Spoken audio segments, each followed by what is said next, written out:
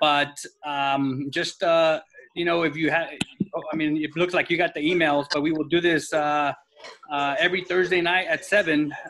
We will have special guests. We will have college designers, college umpires here in the next couple of weeks that will come and give us a little bit of training on things that we need to get better, guys. And after being on Zooms all week, this is going to work best. I think Dana's going to mute everyone, but please mute yourselves. Be respectful for everyone else on the call. On the bottom of your screen, you can there's a little microphone that you can mute yourselves. After Mike is done with his presentation, we could ask him questions one at a time. But thank you guys for being here. And Dana, I'll turn it over back to you. Thanks, Hector. I'm going to go ahead and mute everybody right now. And then, as Hector said, we will just, you can unmute yourselves when Mr. Everitt is done talking. We do have with us Mike Everitt, who, if you were at the NMOA State Clinic a couple of, sorry about that. If you were at the state clinic a couple of years ago, you will remember he was our guest speaker there. Recently, I was posting some stuff about what we were doing in New Mexico with regard to Land Clark being on, who just got promoted to white hat in the NFL. And Mike actually reached out to me out of the kindness of his heart and asked if he could do a presentation and contribute to New Mexico. Those of you who have heard of Mike or know Mike know that he does come from New Mexico, so the land of enchantment is still near and dear to his heart. But it was an unsolicited text message and Twitter message from Mike asking if he could come and join us tonight and help us moving forward as well. So we're going to look to do some mini clinics with him in the future and get him as involved as we can. I told him we'll utilize his knowledge and services until he gets sick of us. So I'm super excited. I appreciate his just his humility and his willingness to talk to us and to reach out and actually ask if he could help us. That was pretty cool. So without further ado, I will turn it over to Mike Everitt, who's proudly wearing his NMOA hat and pullover, which just makes my heart swell with pride. So Mike, I'll turn it over to you and I'll mute myself. Thanks, Dana. Hello to everybody, and I can't tell you how, I'm happy that I was able to reach out to Dana. I'm a big Dana fan because I'm into first impressions, and when I first met Dana, I knew she was a real deal and she loved officials. And when I came back for the clinic, meeting a lot of you, it was really a joy, and it kind of brought me back to my roots to New Mexico because, as she said, land of enchantment is kind of dear to my heart. My mom still lives in Aztec, and I went up there after working the playoffs last year and saw her. And so land of enchantment is dear to my heart. So, I am wearing this hat and the pullover because, it's true I'm still with Major League Baseball, but I came from New Mexico, born and raised New Mexico. I started my umpiring career in New Mexico, and that will never change. And I think that I've learned over my years of just getting more mature and a little bit more wisdom that you have to give back, and you have to give back to the profession that has given me so much. And so real briefly, I just retired from on-field umpiring. I had to make a very tough decision this past January. And after 21 years of umpiring on the major league field and 12 years in the minor leagues and artificial hip and a few concussions, we signed a new contract. And I thought, I think this might be happening for a reason. It's like knocking on the door and let's see. So I spoke with my wife, of course, and she first of all said, that doesn't mean you're not going to do anything, right? And of course, being 55 and being on the road as much as I am, I knew that wasn't going to work. So Major League Baseball offered me a position as a supervisor. And so now my position, I started out before all the virus stuff started. I actually was in Arizona at spring training, and I was observing AAA umpires. And I was just right in that transition of trying to figure out that next chapter of my life and supervising umpires. And listen, when I first had my first game as a supervisor, the guys walked out onto the field and I was in the press box. That had never happened to me in my entire career. And when I saw them walk onto the field, I honestly had a little buyer's remorse. I thought, man, did I make the right decision? I should be down on that field with them. And so I got to watch probably 15 games, and I watched all AAA umpires. And walking into the locker room and dealing with some of my former colleagues, I knew that this was going to be a challenge. But one of the things that I promised myself and others was that I would never forget how hard it is on the field. I think sometimes we can step away, and if you're in a position to supervise or grade officials, sometimes you become a much better official when you're off the field or off the court, and you sometimes have a tendency to forget how tough it is on the field. So I promised that to myself. I told my colleagues I would never do that, and if they saw me falling down that path, that they were welcome to tell me about it and let me know, because I want to be a very strong advocate for umpires. But at the same time, I do realize that I'm working for the office now, and I'm going to have to learn how to critique and give feedback to my former colleagues on how to be a better umpire. So with all this happening, as I told Dana and a few of you earlier, I've never heard about Zoom. I mean, listen, and then I got on the administration side, and I've been on more Zoom calls in the past few weeks than I thought ever imaginable, And so as I'm looking at everybody, someone told me, first of all, when you're doing this, you got to look at the camera, and so I'm trying to learn this as I go. But as I look at everybody's faces and, you can scroll through and look, I find that, isn't it a strange time we're living in? I mean, this is how we're staying connected. And thank God we can do that, to try to stay connected and try to talk about things that we really enjoy, and try to keep connected with people. And I think one of the first things that I noticed about Dana was truly she makes a great effort to form relationships. And I think that's one of her strong suits. And so that's what I'm trying to do as well. And I think that doing this, it's the next best thing to seeing everyone live. But I want to stay involved with this. I'm willing to do a clinic. I don't even know how I would do it, but I know one thing: I would put my heart and soul into it, and we could talk about positioning and on plays. We could talk about handling situations.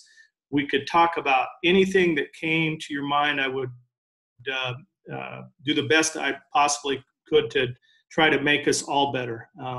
As I told you in New Mexico, I don't have all the answers, but I do love the game, and I do love umpiring.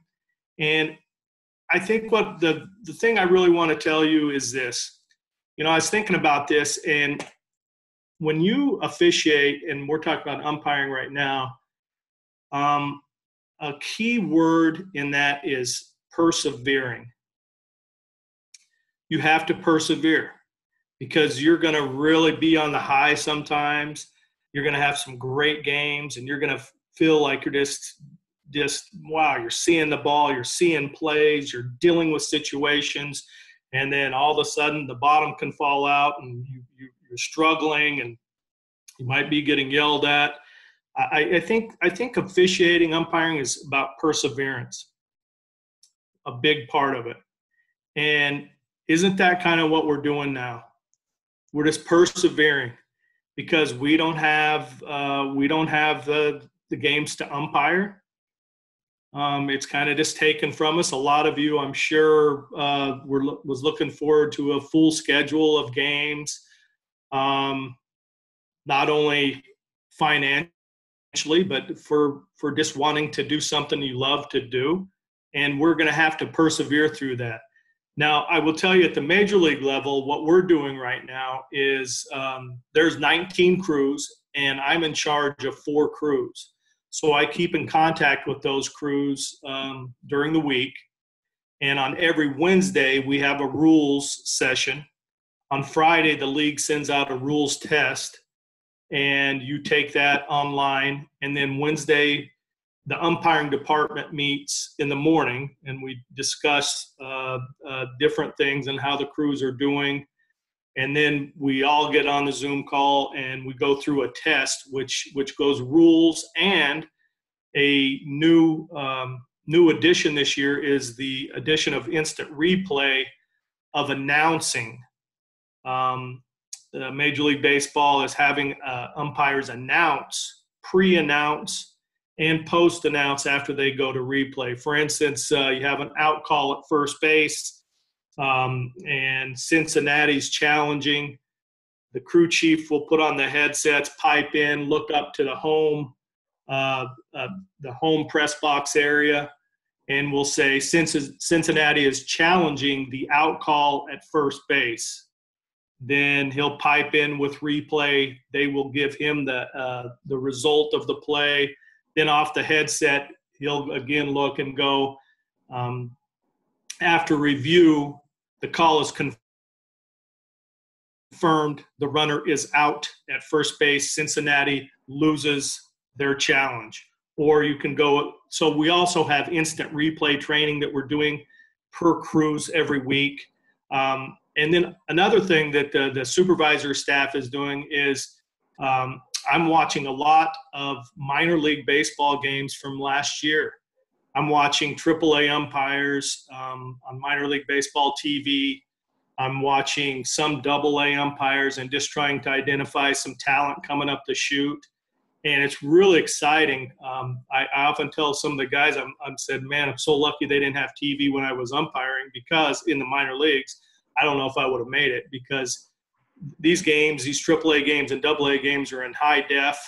And, Albuquerque, I'm watching quite a few games out of Albuquerque and Salt Lake, and really watching some young umpires and able to identify with them. But there's one thing I'm really missing in that. And while this Zoom and all this technology we have is so great, I don't get to meet the individual, right? I don't get to go into the locker room and look into their eye and say, talk to them, take them out to lunch. I don't get that personal contact. And I think that's the thing that we always have to remember, that while this is a great thing, it can't replace the actual contact you have on a personal basis. So, something, I'm excited. I was kind of thinking about this, and I'm open for suggestions. And I know you guys got speakers every Thursday, but as we go, Dana, I am available. I will make myself available. Hector, if there's something that you think we can do to make us all better, I am in. I am all in, and I will do that. And I'm really honored that you guys are here. It's great to see all of you. I hope everyone is healthy, and I know that through this, as someone said right before we got on about the high school seniors, I know this is going to make us better. I know it's going to make us stronger. Now listen, I'm not going to kid. I'm not hide here. There are days. Listen, I'm here at home. I've never been home here in April. And so I got 2 kids and my wife, and everyone's looking at each other at times going, what are you doing? And it's difficult. We're all having to persevere in different ways. I mean, We got the internet problems. That's zoning out sometimes because I'm on Zoom. They're trying to do Zoom on school. But as I said, that word perseverance just keeps on coming up. And we're going to persevere through this, and we're going to be better because of it. But before that, we can do things to keep ourselves in tune with officiating umpiring. We can get our heads in the rule book. We can do these kind of calls. We can try to do a clinic.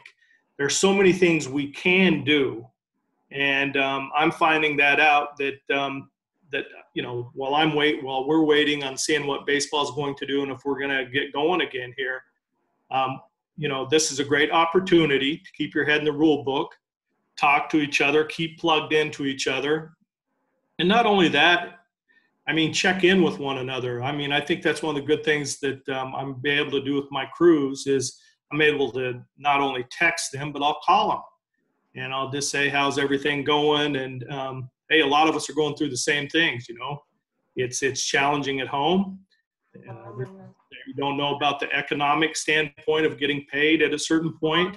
You've got the dynamic of kids, relationships that you're just having to do your best to try to forge through. So with that being said, I wished I had this big webinar presentation that I could come out here and do right now. I don't. That was my presentation to tell you that I care and I want to help. And if you guys have any questions, I'll be just happy to take them. Any question goes, and I'll just leave it at that. Mike, thank you. I have a few to get going and give some guys some time to come up with some questions. But you said you started, I think, umping here in New Mexico. Can you kind of give us, the leagues, the conferences that you worked, and the process that you took, going all the way to the big leagues? Yeah, something. As I said, I grew up in Aztec. And so when I was 12 years old, first of all, I started playing when I was 6, and I loved the game of baseball and other sports. But when I was 12 years old, I was umpiring on a field. There was only 3 fields at Aztec. And so my game got done, and a guy came over and said, hey, we need an umpire for the 8-year-old game. And no one moved. And then they said, for a hot dog and a Coke. And I ran over to the field. And that was my first game I ever umpired, and I had no idea what I was doing, of course. But I stood behind the mound and, called the best I could, I guess. But I was more interested in hot dog and a Coke. But that hot dog and a Coke kind of materialized into $5, and the next year. And then I kind of just took a liking to making $5, and I still love the game. So I continued to do that. And then, I had aspirations of playing college somewhere, but I quickly found out that because of my lack of curve on my curveball, that was not going to happen. And so I went to New Mexico State. I don't know if he's on this phone, but Mike Rundell, I met him at a certain time of that at the intramural department. I kept on umpiring games, and something I was told to kind of check into umpire school, and I did. On the summers when I came home from college, I would do basketball. I loved doing basketball. I would do baseball just to make extra money. But then I went to umpire school in 1987. I was fortunate enough to finish out of the top 20 out of the school. Went to another school, competed against, at that time there's 2 umpire schools, competed against those students. Longer story longer, got placed in the minor leagues, and started out my career in the Gulf Coast League. Went from the Gulf Coast League to the Midwest League, to the Eastern League, to the Texas League, to the Pacific Coast League, and got called my first major league game in June 20th, 1996, and then got hired on full time in 1999, and here we sit now. Awesome. So can you tell us a little bit about your greatest accomplishment as an umpire? And then a follow-up question to that is, can you tell us what you were doing last year when you got the call to that you were going to be the crew chief now when Jeff Nelson went down, and how that whole process took place in New York? Yeah. So I think my biggest, I think two accomplishments that I'm very proud of is, first of all, I hadn't completed my degree at New Mexico State, and the joke at my house was when I'd come home, as my dad would say, how many more semesters? And I would say 3. And finally, after coming home 2 summers in a row and saying 3, that didn't carry too much water. And he said, "What are you doing?" And I really didn't know what I wanted to do. I knew I wanted to coach and teach. That was my dreams. But then when the umpire school came, came up and I looked into it. I went there kind of on a whim, on a dream. I didn't have my degree. And I think just doing that and looking back on it, it really made me a little stronger, just stepping out and doing it. And then the other thing is, I'll never forget June 20th, 1996. That's the time when I was June 19th, 1996. I was in Salt Lake City. I had umpired a 15-inning game. My career, I could see just the numbers weren't matching up, and I didn't know how many years I had left because you cannot be a career minor league umpire. And unbeknownst to me, a supervisor for the American League was there, Marty Springstead. I ended up going 15 innings, had a couple ejections, and got back to the hotel room about 2 in the morning. And at that time, we had answering machines.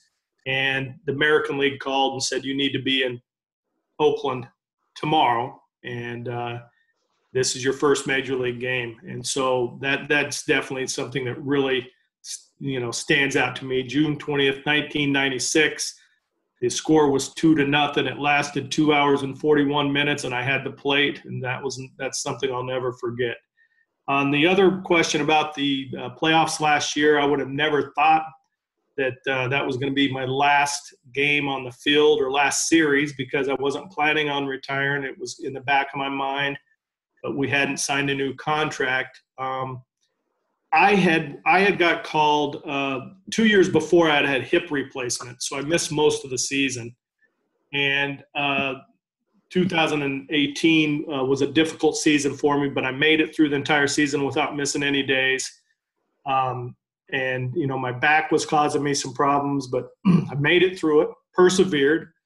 And so in 2020, I was asked just quite frankly by one of our bosses, "Hey, how much," at the end of the year, they just said, "How much gas you got left in your tank?"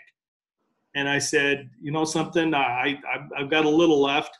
And so if you need me, I'm here to use me." I didn't really think that he would say at this point. He said, "Well, I need you to work the 1-game playoff behind the plate, Washington and Milwaukee, the National League wildcard game." But that's the one he asked me to work. So I went and worked it. And I thought I was done I thought that my season had been completed. So I actually traveled back to Aztec, saw my mom, saw my sister, and really unplugged from the game. Came back to Des Moines and minding my own business on a nice fall day, walking the dog, and kind of just haven't even unpacked my equipment box, but I just disengaged from the game. And I left my phone on the counter, and I came back after a walk, and my phone was practically hopping off the counter, just vibrating, and just a bunch of notices. And I'd got a call from Mr. Joe Torre. He was in New York, and Jeff Nelson had gotten hit. And I knew what was going on then because the TV was on, and I said, "Wow." And so, so Joe said, "Hey, we need you to come to New York. We need you to finish out this series." And I'm sorry, but that's just, we've got to have a crew chief here. And so that's kind of how that worked out. I ended up going in and working games 4 and game 5, and then we traveled to Houston, worked game 6, and I was scheduled to work game 7 behind the plate, but fortunately it ended in 6. One of my regrets that I'm having a hard time erasing from my head, and that's just because the human aspect is I missed a play on my last game ever as a major league umpire, and it got flipped in instant replay. And for whatever reason, that really bothered me. But at the end of the day, something that's not how I remember my career, of course. And I would venture to say, that's one of my downfalls, to be honest with you, is that I try to get that word perfection. And even when I don't, I really battle with that. And as I try to talk to younger umpires, I really think we struggle with that anxiety of trying to be perfect. And instant replay can really, really fix that in a hurry. And it's one of those things that I really want to try to help out with the younger umpires, especially to just you go out, you work your game to the best of your ability, and there's no one going to be perfect, and so some seasons you're going to have 10 misses, some seasons you're going to have 3 misses, but in the overall, that's not how you gauge your entire season. As you guys, as all of you ladies and men here know, that's not how we gauge our season. It's in the whole totality of the season, how you handle situations, there's just a number of things. So anyway, I didn't mean to ramble too much, Hector, on that. That's a question there. No, thank you. I love it. I have a couple more, but other people have questions too. So Dana, go ahead. So Mike Everitt, Nate in our office, he and I started thinking about officials that we have in the major leagues and the professional leagues, and we started doing a hunt for your records, and I want you to know that we found them. So here's your basketball, which you actually did a year longer than baseball, and here's your baseball. So I was a little bit disappointed at your clinic attendance, and I just want everybody to know that even though he didn't go, they're still really, really important. So your first year was 1984, and you paid $20 to be a baseball umpire here in the state of New Mexico. And you started basketball the same year. You moved a lot because this was our high tech that we still use, by the way, and everything's crossed out. But one of the things we're going to do is the next time I see you, Nate and I want you to sign these, and we're actually going to start a little display at the NMOA Hall of Fame for our professional officials, and we want you to sign these, and we're going to frame them and put them in our office, because certainly your accomplishments, having started here and going on into the majors, is something we're very proud of, and we'll want that on display. So the next time I see you, have a Sharpie so I can have you sign these. Mine was more of a lighthearted, just show and tell that we keep everything in the NMAA office. Wow, that's impressive, Dana. That's very impressive. Mike, I'd be glad to sign it. As you know, as officials, you don't get to sign very many things. So, I mean, that's an autograph for an umpire. Absolutely, anytime. Usually it's just ejection reports. So that's it. And Mike, I usually am the person that looks at officials' ratings, and I must say I did cringe when I saw your clinic attendance. Well, I was very young then, Nate. So, I mean, I just did and plus I'll just blame it on Paul Laporte and Mike Rundell. There you go. Let's see, Mike, we have Todd is asking, what do you consider a couple of the most unique or unusual calls you have been involved in?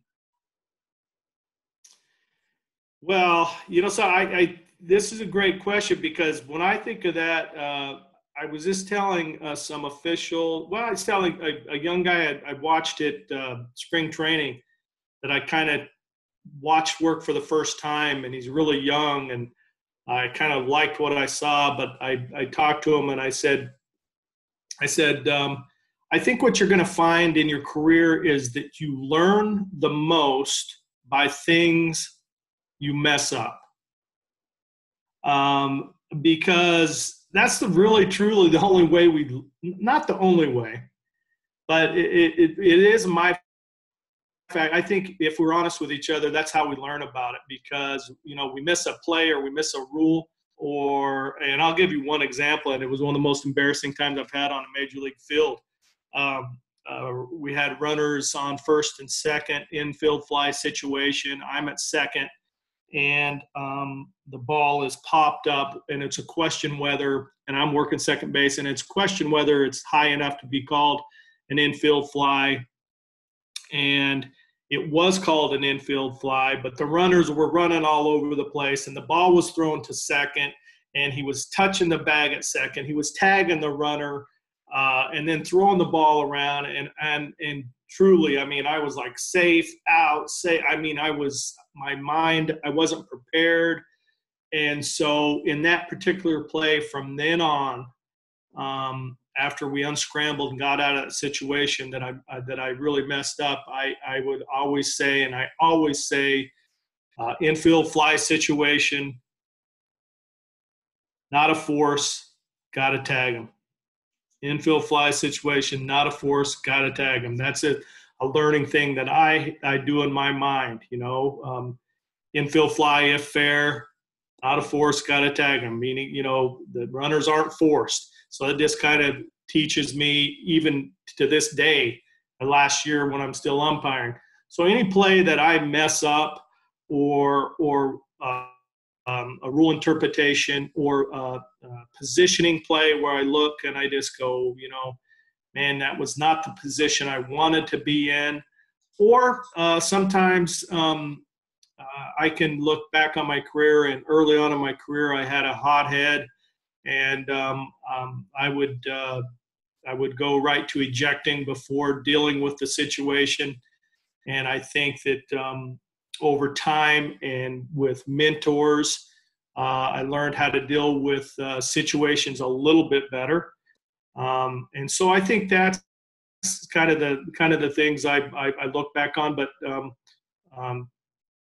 the one play I will say in particular that I had in 2003, it was my first league championship series assignment, and the Chicago Cubs were 5 outs away from going to the World Series, and I was working the left field line, minding my own business, and had just I think worked game 3, 4, 5, I don't know, game 4 in Miami, then 5, and then it's game 6. And it was electric at Wrigley Field in Chicago, and the fly ball went up to left field, and lo and behold, there's a fan grabbing it, and there's a player trying to catch it, and I was the left field umpire. And I had to determine whether that was fan interference in it or not. I said it wasn't, and I thought there was going to be a big argument. It ended up, all the attention went to Steve Bartman. And that was the Steve Bartman game, and I was left unscathed as an official. Had the attention went directly towards me, my career had been totally different, and there's pretty good possibility I would not be on this Zoom call with you right now, because that could have really changed the trajectory of my career. But having said that, as we talked about plays, it would have taught me something. And it did teach me this, that sometimes I have a bad habit of moving on plays, and it wasn't completely set. And while I think I still got it right, occasionally when I see it on TV, it still makes me cringe a little bit. So.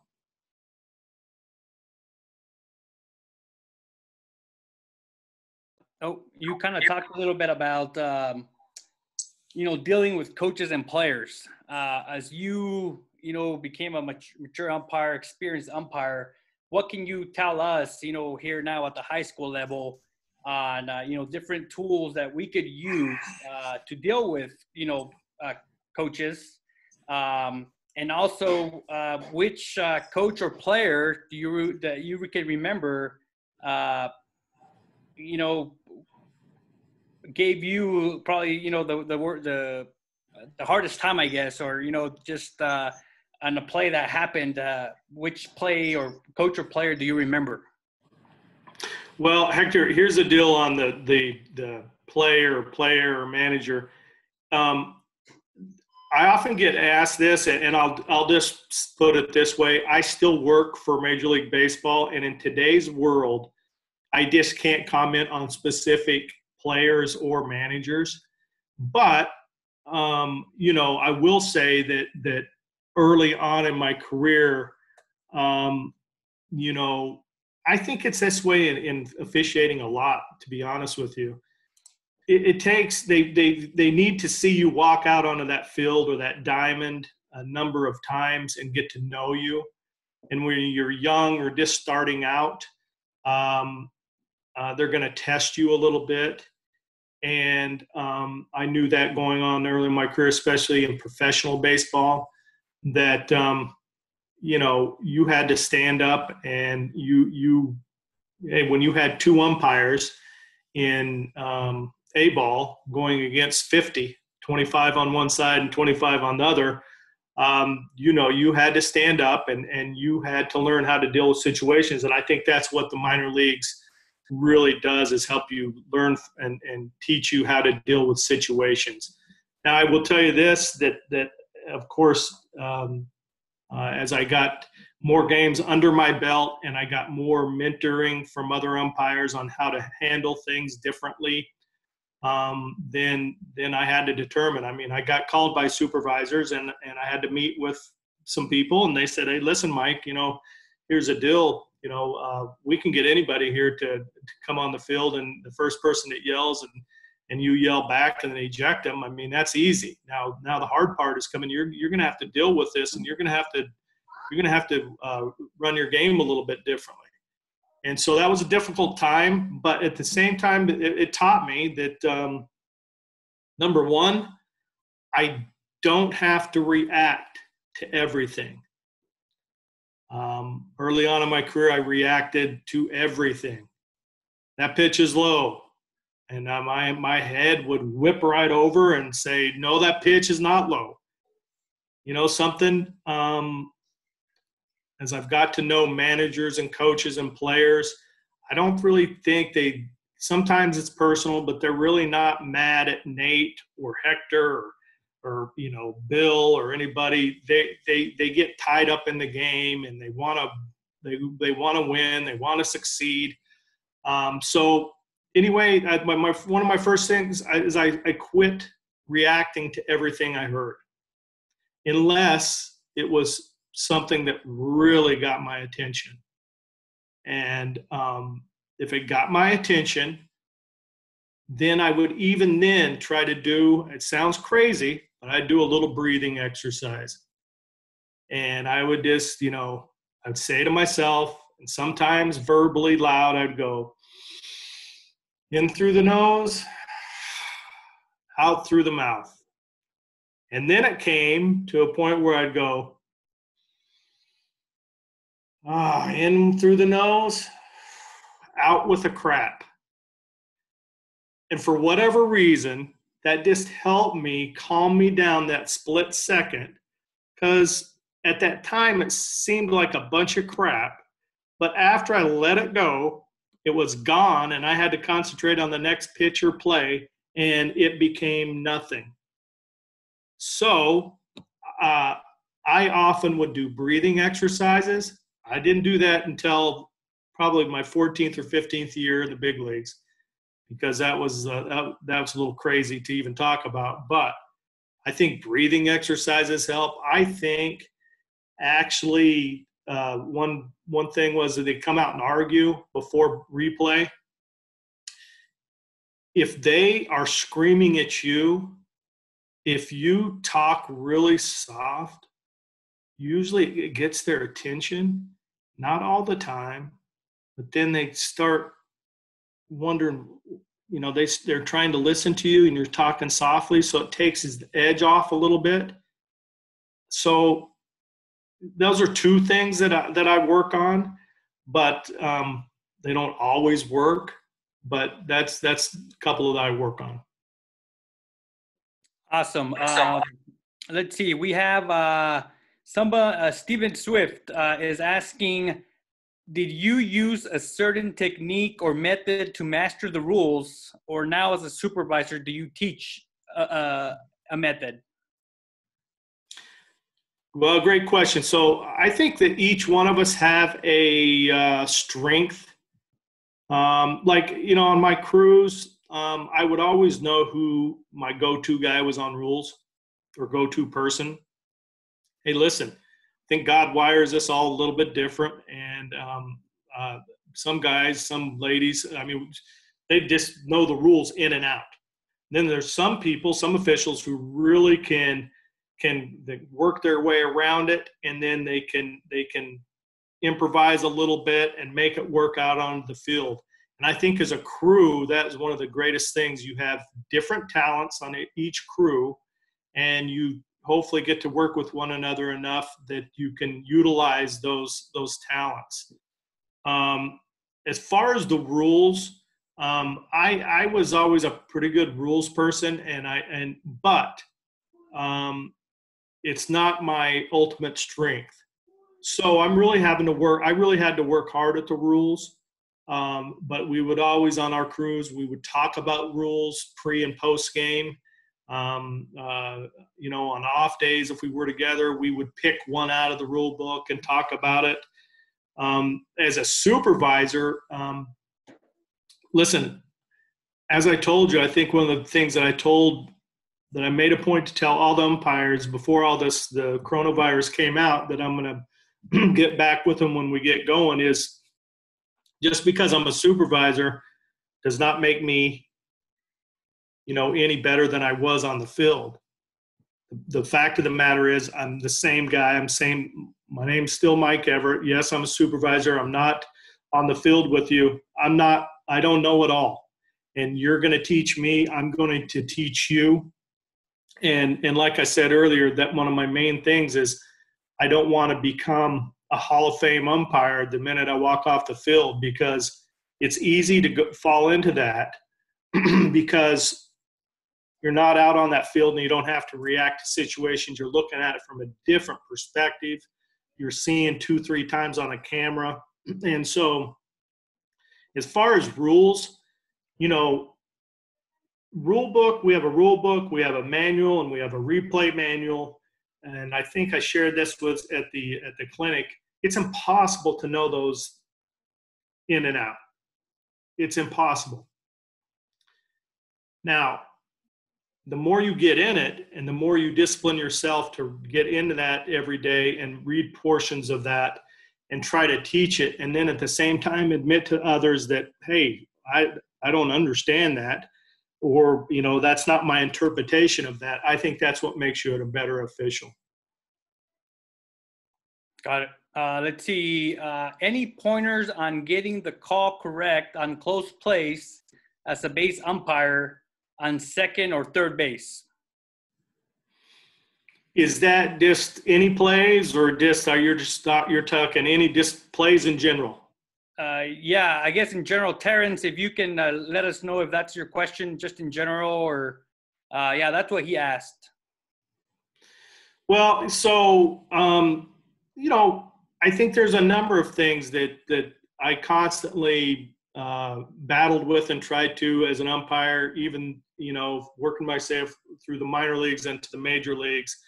Anytime I felt myself struggling or questioning myself, pre-replay or post-replay, I could always come back to probably two things, but one thing was timing.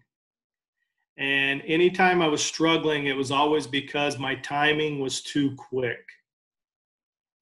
So timing is a huge part of officiating period and umpiring. But then I also look at my angles on a play. And I realize, as I'm watching and remembering back working two-man mechanics versus 3 versus 4, that all changes. But my distance from plays, if I was getting too close to a play and it was exploding, then I would always say back off the play a little bit, get more distance, and take that extra half second or split second, and it seems like a lot, but it's not, and process the play. So I will always, I was taught that early on, it's like it's a big picture, and if I back off, I see more picture, and if I get too close, then sometimes that can explode on me. So I would say distance and timing are the two big factors in helping you get plays correct. Repetition is huge, and also you got to be lucky. You got to be lucky some out there, and so I would stick with those two. Awesome. Let's see here. Someone's asking, how much does Major League Baseball umpires help umpires that are older, and what can we take from it that will help us be better umpires? So, Hector, could you repeat that one more time, brother? Yeah. How does the Major League Baseball umpires help umpires that are already older, and what can umpires here in this session take from what will help us be better umpires? Well, I think, I think first of all, wanting to learn. I mean, you've got to want that. And of course, here we are sitting here going over just talking about, I think the more you talk about umpiring, the more you talk about the game, the better chance you're going to have to learn. Being engaged with that. Thinking about this also is really sometimes hard, but being able to accept constructive criticism and also knowing how to give out constructive criticism. And I think that's, through time and getting to know your partners. And I often say this, I would much rather have someone come into the locker room and say, Mike, I noticed this play at the plate. You had a great angle, or you had great instinct on this one play, or, I really like your mechanics. You really look good in the uniform. So what I'm saying is start out with something positive, little positive reinforcement, because we all have something that's positive. And then you can kind of go into, hey, let's talk about that play at second base. What'd you see there? Do you think you got a good look at that? Or actually getting out the board and actually, which I'm really excited about, hopefully doing it sometime with you guys, is maybe doing, having something up on the board and talking about plays at second base or the plate and rotating with a play and getting that perfect angle, that in your mind you saw it 100%. So I think, listen, there was a time in my career, I'll share with you real quick. In 1990, I think it was 1997, I was still in AAA, and I was going up and down between AAA and the big leagues. I went to the AAA season was over, and I got called up, and I was in Detroit. I had the plate. It was getaway day. The game lasted 15 innings, and I had 5 ejections. 5. I had 3 from the Tigers, 2 from the Angels. It was absolutely – these are times where now we're talking about another time where I can learn from things. Everything was going great till the 7th inning, and then there was a check swing, and then he wouldn't leave the area, so I ended up ejecting him. It was a domino effect. 5 ejections later, it was getaway day. Long story short, I called my wife and I said, I'm coming home, and I think my career is over. Marty Springstead was the supervisor. He believed in me, and he started out by saying, man, kid, I really liked how you were calling strikes. I really like how you took control of the situation. And then he stopped and he goes, but after you fill out all those ejection reports, you call me back and we're going to go over a few things. So what he did to me is he told me he believed in me. He believed in me, but I was going to have to start working on a few things. So another thing he did is, instead of just keeping me down for the rest of the season, there was a week left in the Major League season. He sent me to Richie Garcia, and I had to work 3 plate jobs that week, but Richie Garcia took me under the wing. And as a Major League umpire, I'll never forget it, showing up to Chicago White Sox dressing room, and he put a towel on the ground, and he said, "That's the plate." And he made one of the other umpires, young umpire, be the catcher. And he said, "Show me your stance." And so here I am, scared to death anyway, but I showed him my stance. And he started working with me on my stance. He said, "I think you're getting blocked out here on pitches. I need you to do this. I need you to change your mechanic." And so that was a turning point in my career. And I think each one of us can help one another with those kind of things. But you have to make sure that when you're talking to that official or another person, that they know you believe in them. You believe in them. And then you can start working on other stuff. Awesome. Hope you have you have minutes for a few more, Mike. We have a couple more. Absolutely. Okay. Dana, I only charge, I don't know if we went over this, but I'm really cheap. I think we can afford it, right, Dana? Is it per question, or what are we doing? It's all good. Let's see. Send me your invoice. It's a hot dog and a Coke, right? There you go. Hot dog and a Coke. There you go. Or $5. Is it beneficial to attend pro camp just to learn, even if you are too old to be picked up as a pro umpire? Sure. When I went to umpire school, there was 150 students. And I would venture to say out of the 150, there were probably, I would probably say 100 at that year in 1986, 87, that were really trying to become Major League umpires. There's a lot of people who go to umpire school because they want to be better local umpires. They want to be better, or they want to try to be college umpires.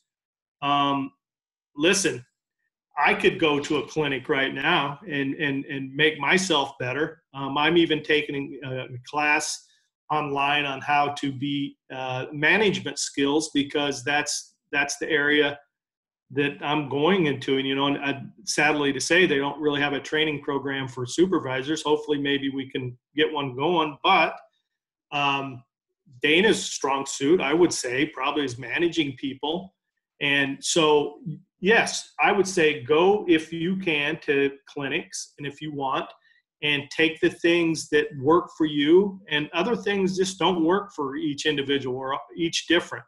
But absolutely, those clinics and sessions like that can make you a better umpire. Awesome. Let's see. Hector, can I jump in here real quick? Sorry. Just as a guy that went to pro school when he was 50, I had no aspirations of getting a job. But I think as older umpires, the more we learn and the more we can bring back and come back to our groups with the heart of a teacher and share that knowledge, and anything we can learn and share makes the entire group better and stronger. Awesome. Thanks, Dave. Thanks for sharing that. Mike, let's see. Can you ask about swipe tags at first or second base? What is the best mechanic that you can recommend? For swipe tags? Correct. I don't know if there's a mechanic per se, unless I'm misunderstanding the question. I think swipe tags are really becoming quite they're pretty common nowadays because how players are pretty cute at doing their slides and how they're being taught how to do their slides. I think swipe tags for umpires are all about positioning. And for instance, here's another thing that comes to my mind about it could turn into a swipe tag, but I'm working first base. An umpire was once asked, "What's your hardest play?" And that umpire, who's still umpiring now, that has bazillion games, says, "My next play." And when he said that, I went, it makes sense. It's always your next play. You always have to guard against your next play, because some of your most wide open plays that look wide open, they become your nastiest plays. And I once had an umpire, I was struggling with some plays at first base, and he was watching it from third base, and he said, "Why don't you try this? I think what you're doing is you're sticking with the ball too long." So a ground ball would hit the shortstop. I would get my angle. I would try to get my distance. And then as soon as the ball was released, then I would hone in on the first baseman's foot and the bag.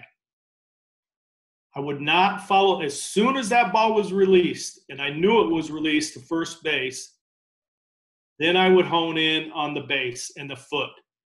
Because the foot was going to tell me if that was going to be a pure throw or a wild throw. If it was a bad throw, that first baseman's feet he's going to start moving. And at that time, that's when I can move and adjust my angle on a play that's going to turn into a swipe tag, if that makes any sense. Same thing on a swipe tag at the plate. At the major league level, a lot of it is turning into, we were always taught umpire school at the point of the plate. You go to the point of the plate, and that's where you stood.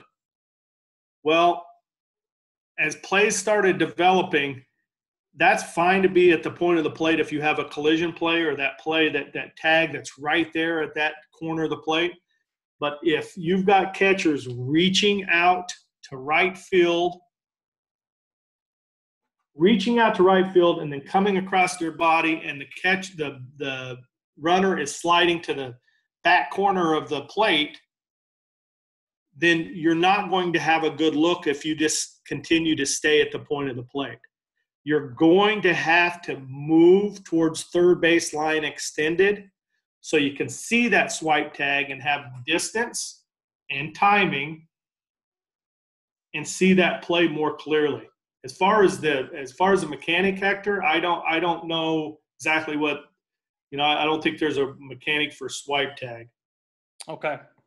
Let's see. I have two more. I'm getting questions here on all kinds of places, Mike. So bear with me here. Can you tell us a little bit about your daily routine as a MLB umpire when you get to a 4-game series or a 3-game series? Can you just kind of take us through your day, and like if it's a weekend series of what you do as a crew and things like that? Sure.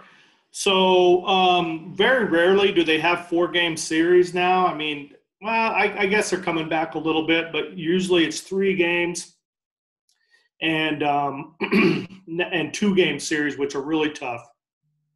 But the series kind of revolve around your travel. And so I found that's the most challenging aspect of our job as I got older was travel. So, for instance, we start off our week. We have a 3-game series in New York, which can happen. You have a 3-game series in New York, a Monday night, Tuesday night, Wednesday afternoon game, and then you have a Thursday off. But if you usually have that Thursday off, you're going to be going to the West Coast. They're going to be flopping or moving people around. So you work that afternoon game and you determine, you know, if what part of the season it is. And if you can, you get home on Wednesday night to flip in there and see your family or just get off the road for one night. But then Thursday you're going to, or Wednesday night or Thursday, travel to the West Coast, get into town and get a good night's sleep. But your 3-game series would start on Friday, and you would normally, each guy's different. You know, as I got older, I'd wake up earlier, so I couldn't sleep in. Some guys like to sleep in, get their rest. But I got in a habit where, you know, you get up, have a little breakfast, take a walk. I was a big walker, and so walk, get a little workout in, have a lunch. Some guys take a little nap before then, but then we were always at the ballpark. We'd show up, you know, 2 hours before and then travel down to the ballpark. It did kind of be like, you know, right now I would consider this Groundhog Day, what we're going through. It can be like that. Our season can be like that as well. But the deal is, you know, the night games followed by a day game, followed by a travel day, and travel being pretty difficult. And then in and out of the airports, in and out of the hotels, time zone changes, that becomes pretty demanding. But rest is a huge thing, because it catches up with you in a hurry. And then some nights, you know, as we know, those quick games turn into extra innings and, you know, things you can't control. But each person's a little bit different. Some crews like to meet for lunch. Some crews don't. We would always meet once a week and just talk about our families. But when we got to the ballpark, we like to play cards. We like to play, you know, spades or hearts or something. But when it was about 45 minutes, it depended on who would work the plate, then it was done. Your cards were done, and then you were getting ready for the game and, you know, kind of getting your head ready and getting ready to work the game. Awesome. Okay, we got 2 more, Mike, if that's okay. All good. Let's see. You have seen and worked over the years with umps who reached only low minor league ball or only college or even only high school ball. What have you seen from MLB umpires that they do to continue improving to the very highest level that umps at much lower levels do not? You know, well, first of all, I mean, not everybody wants to be a major league umpire. I mean, that's not, you know, that's not their mindset or their dream. And so, you know, you take that out of the equation. But, you know, something so I have a 15-year-old boy and a 20-year-old daughter, but my son plays sports. And so even when I go watch him, I keep my eyes on the officials. And I just, you know, watch them and see how they do things. And I always try to, you know, go compliment them or just encourage them or say, great job. And so I don't think it's necessarily what they don't do. You know, some people don't want to, they're fine doing high school ball or little league or, you know, AAU or whatever circuit they're doing. But I think if you're serious about wanting to get better at whatever league you are at or whatever level you're at, then that's where all of this we're talking about, and I'm sure that you've attended clinics and talked to other officials. You have to study the rules. You have to be confident you know the rules. You have to learn how to deal with people. You have to love kids. You have to love the game. And there's nothing more enjoyable so far, even when I was umpiring, when I watched a game and I could see someone enjoying what they're doing. And I had a major league umpire tell me this one time. because I was feeling bad about myself, and I'd missed a few plays, and travel was bad, and I hadn't been home. And he said, you know something? You better change your attitude. And I said, really? He said, yeah. He says, it shows out on the field. He said, even when you don't want to be there, you need to act like you want to be there. And there are some days in whatever job we're doing, we don't want to be there. That's human. But, man, it's fun to watch somebody out on the field that has joy in what they're doing, because it's contagious. It's contagious, and I love seeing it, especially from younger umpires, because they're on fire, because they love it, and even on their bad days, they seem like they love it. Awesome. So, Dana, do you want to ask him the last question, or you want me to ask him? I think Jim should unmute himself. You know what? I'm gonna unmute him and let him ask the question. Jim, you're unmuted. There we go. Hey, Mike Everitt, Jim Sayer. Went to school at NMSU about the same time you did. They call you Shooter. I see Mike down at the bottom now. But my last question is, did you ever finish your degree at NMSU? Yeah. Jim, and by the way, thanks for bringing up Shooter, because, you know, that's a story in itself. I got to tell you quickly how Shooter happened. And then, well, I'll get right to the point. I didn't get my degree at New Mexico State. That's one of my – I think that's something I want to do at some point. And so I retired at a 55. So I think I can do that. Now, I don't know if I have that discipline to do it. But one thing I do, you know, I played in the band at New Mexico State, so I picked up my trumpet a little bit more. And anytime the neighbors have a birthday, I'm taking it out there playing. So, you know, Jim, maybe next time I get out the trumpet, play the Aggie Fight song. There you go. And, you know, some of us can be happy and the Lobos can be sad. So, insane. What was the first part of your question, Jim? I forgot. It was just that. Oh, Shooter. Listen, I got to tell you this quick story about Shooter. So I'm working with this guy in AAA. His name is Ron Barnes. And Ron Barnes was a long-time minor league umpire, and he went up and down between the big leagues in AAA. And he was a character. I mean, there's so many characters you meet within the game, but in life, but this guy was a character. And anyway, I worked with him for 3 years, but the second year, he kept on calling me a different name every series. You know, it was Jim, it was, hey, Don, I'm like, Ron, it's Mike. And he's like, oh, yeah, Mike. Never could get it right. And then the clincher was, you know, I was dating my wife now, but she came in, and she's fairly tall, and he couldn't remember her name. And finally he said, your name is Tall Drink of Water. And I said, well, then what's my name? Because you can't remember my name. And he goes, from now on, your name is Shooter. So that's how that worked out, Jim. I always wondered where that came from. Yeah. Now I Long know. answer. Yeah. Awesome. Well, Mike, unless anybody else has any more questions, nobody else send me anything.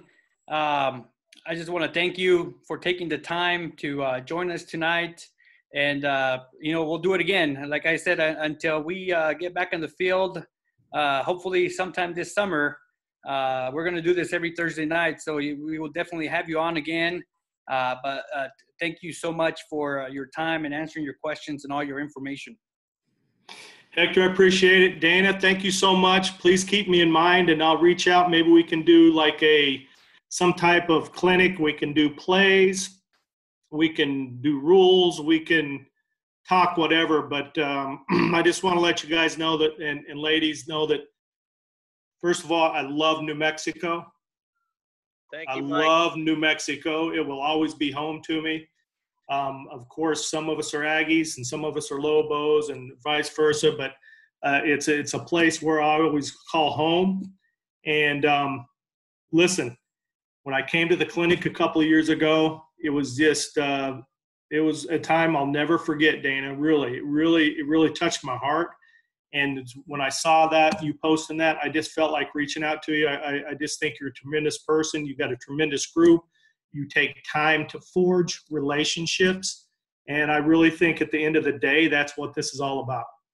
Well, So thank you, Mike. And thanks, Mike, again. And I'd like to give a special thank you to Mike Rundell, who is on the call. Mike is kind of who first connected Mike Everitt and I with each other. And I think Mike and I pretty much were fast friends. It was pretty easy for us to make that connection and really realize we're the same kind of people for sure. So I really do appreciate Mike Rundell making that initial introduction and bringing Mike Everitt back into the New Mexico family and certainly the NMOA family. And Hector, thanks for letting us take over your planned webinar. I knew you wouldn't mind at all.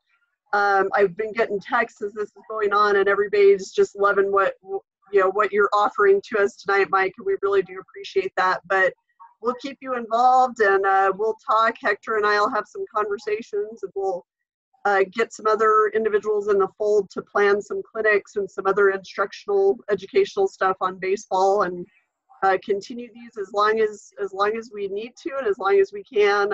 It's so good to see your face, Mike, and I really do appreciate you reaching out. And to the umpires on the call, thank you all so much for taking time out of your evening once again to talk baseball. I know everybody's missing it, and I definitely see it in your faces, and it hurts my heart to know you're not doing what you love, but I certainly do appreciate you being on here and listening to what Mike had to say and taking notes. And Mike, you're making all of us better, so thank you so much. Amen. See you, Ron. Bye-bye. Bye. See you guys. Hey, Mike, thanks for doing this, man. Appreciate it. Oh, anytime. My pleasure. Take care, everybody. Thank you, Mike. We appreciate it. God bless everybody. Stay safe. God bless you as well. Be safe. Yeah. Thanks, guys. Killing me. Hector, do you want to stay on for a bit? Is anybody going to stay and talk? Or I'm here. Hey, Dana, Hector, thank you so I'm much in San for Francisco, letting but the I'm guy here. from Indiana be a part of this tonight. You bet. Thanks, Michael. You're Yep. welcome to join anytime. I will do that. Hey, are you going to be on there later so we can talk some Blackhawks? No, probably not. All right. Hey, can I ask you a quick question, Dana? Yes. You're just killing it. Football, basketball, baseball, webinars. Are you more busy than usual right now? I sure hope not. I kind of feel like it. It's been weird. All over the place. Luckily, I've really been just getting information from other people and sending it out. So I'm glad I have internet and I can still figure out how to email. The football guys have been awesome getting speakers, and basketball, Nate, of course, kind of started all of that. And, Hector started these for baseball, and having Mike Everitt come to me and ask if he could speak to you guys, I was like, gee, let me think about it. So I sent Hector a text right away, and I really had to twist his arm for him to, let Mike be on here. But it's been, I'm just glad that you guys are having the opportunity to see each other and still talk baseball while you can't be out on the field. I think this is so important still. But I love seeing you all, and it keeps me going more than you know. So I really do appreciate being included and involved in it. You are making a lot of good things happen, Dana, as always. Well, thank you. It's definitely not me. It's everybody else, and I'm just the keeper of information and disseminator of information, and I love doing it. So thank you. This is nice to talk to human beings. Jim, how are things in California? We hit 90 degrees today. We're doing good. All weekend long, it's going to be in the 90s, and then it goes down to the 70s during the week. So we're waiting for the 70s to come back. Jim Sayer, we miss you. I know. You can tell it's baseball season. I'm actually growing some a worm and stuff like that up on my Hector here. I said, but yeah, I miss New Mexico. It's great. But it's great out here also. I've had plenty of opportunities. My high school schedule's gone to zero. I'm doing more D1 stuff and D2 stuff. But I did get to work Dodger Stadium last year. So That was pretty cool. You know, the same thing with Amazon. My kids, I get notifications all the time. So anyway, I'm gonna sign off, even though I'm an Thanks hour for joining us, Jim. Yeah. Hector, keep me posted. I'll try to do this as much as possible. Yes, sir. Every time. 7-day trial. Y'all be careful. Be cool. Okay, bye. For a Spanish-speaking app. Unless you got $80 to give me, okay, I'll give it to you. All right, I'm gonna sign off. Do you guys want me to keep it on, or? I won't see it anyway. Anybody have any questions at all? 5-0. 6-0. Hey, you gave me another idea, Scott, for our next Richard, you got any questions, brother? webinar think tank kind of thing on the platform. Resume building 101. There's a lot of us that are Dana, I think we're good. Okay. salt in our hair and have climbed the ladder. Thank you so much. Thank you guys. I appreciate it. Have a great rest of your night, and I'll see you next week. Same time, same channel. Thanks, Dana. Thanks so very much. Take care. For those that need a little assistance. Thanks. You know, Good night, y'all. it is all about the community, helping the community.